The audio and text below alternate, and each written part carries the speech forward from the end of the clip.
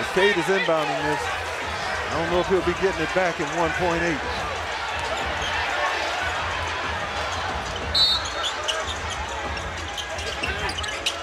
When they back off, lob it inside. Jalen Duren with the jam. What an out-of-bounds play.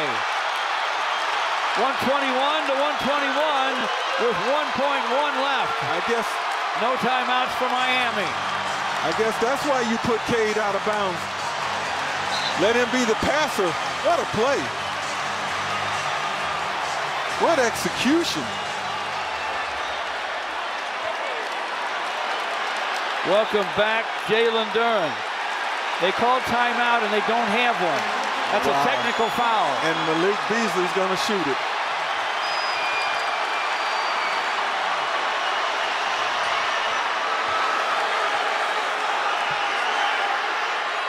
Made it! And Look at the Pistons, 122. And they Miami, 121. And Miami does not get to move the ball up to half court. They got to take it the full length with 1.1. We got the master long passer. We'll take it on the baseline. Who called that timeout, George, that they didn't have? Oh, I don't know. Look at Kevin Love, the man who can throw it the length of the floor. Be careful. Yep. Looks like he's going to be the inbounder. Oh, have they decided? No. Pistons going to get the ball.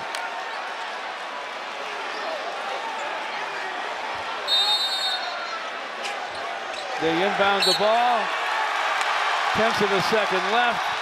Beasley's fouled. And the timeout they didn't have. 2 free throws for Beasley.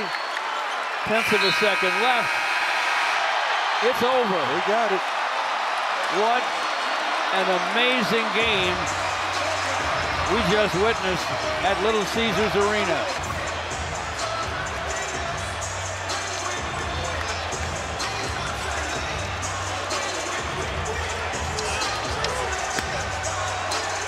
Jalen Duren came back in time to be the man for this one.